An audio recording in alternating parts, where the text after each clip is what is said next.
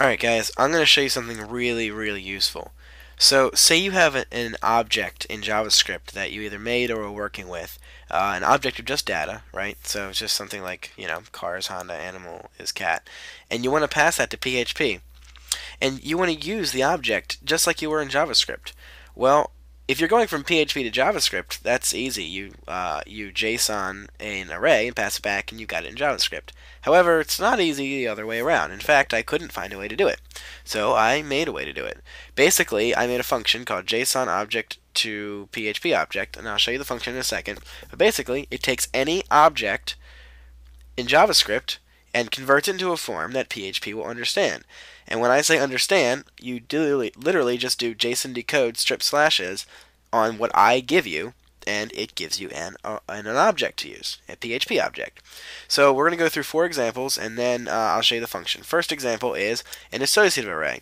You need to think of associative arrays as objects by themselves, not as an array. Technically, it's not an array. It's person name is Sean, person age is 21, person user is optikalefx.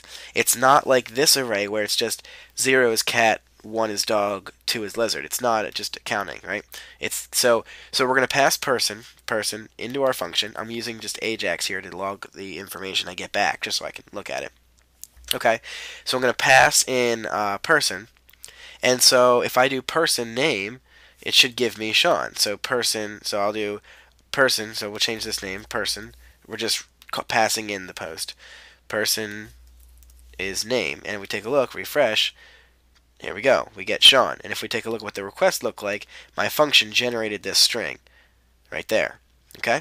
So let's move on to the second example. So now this is just a straight object with properties. Okay? Nothing special about it. So let's get the let's echo out cat. So to echo out cat, we're going to pass in the object, right? Pass in the object, and then in PHP we're going to do the object arrow animal, and that should give us cat, right? So we'll give it object, right? So object arrow animal should give us cat, right? And refresh, cat. There we go. And that request looks like that. So it's basically the exact same form as the associative array, which is why you have to think about it as an object. Next example is a little bit more complicated. It's an object where one of the properties is actually an array. Now one of the properties is not an associative array. This is just a normal 0, 1, 2 indexed array. Okay? So if we want to get dog, we have to do object animal 1, right? 0, 1, 2.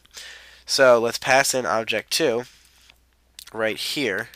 And so we get to do object animal 1 should give us dog. So object animal 1 should give us dog. Now that animal is an array. And if we refresh, there's dog. And if we look at our post, car, Toyota, animal is in square brackets now, is the array. Okay, next example is the same thing, only instead of a indexed array, we're going to pass in an associative array. Remember how this first thing was an associative array? So now that's one of the objects. So if we want to get, say, my user, we would pass in object 3, and in PHP we need to do object 3 people user, right? Object 3 people user. So object people user should be optikalefx.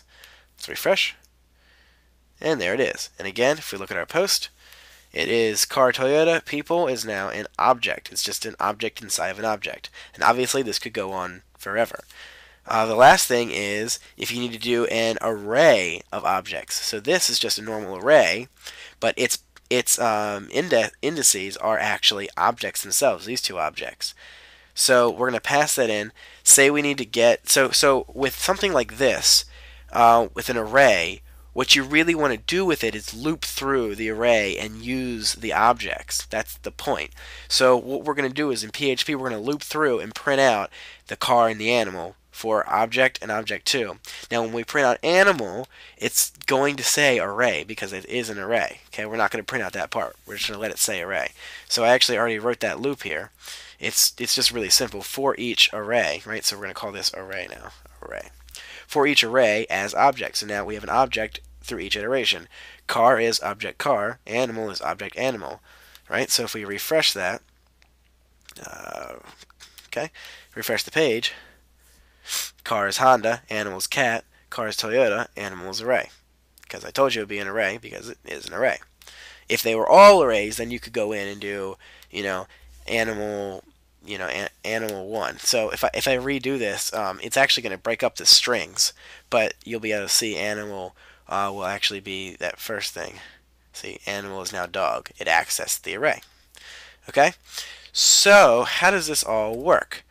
Let's take a look at that. So to make this work, it really just forms the strings for you. First thing it does is it forms that first bracket. It's always going to have that first bracket. Then we're using a for in loop. So for property in the object. Start out, we're just storing a quick value. We're just storing a quick variable to access. Object bracket property bracket is whatever the value is. Okay, so you have property colon value. So this is what that value is. So first we check if it's a string.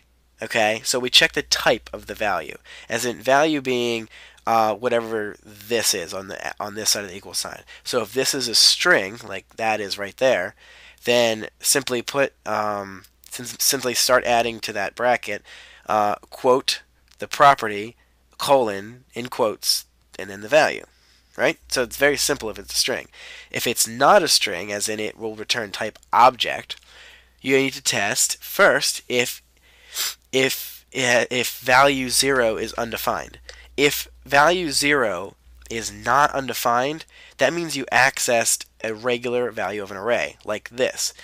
This would be, it would say value 0 gives you cat. So that's defined. So it would fail this and go straight to here. So this is if you have a regular array down here.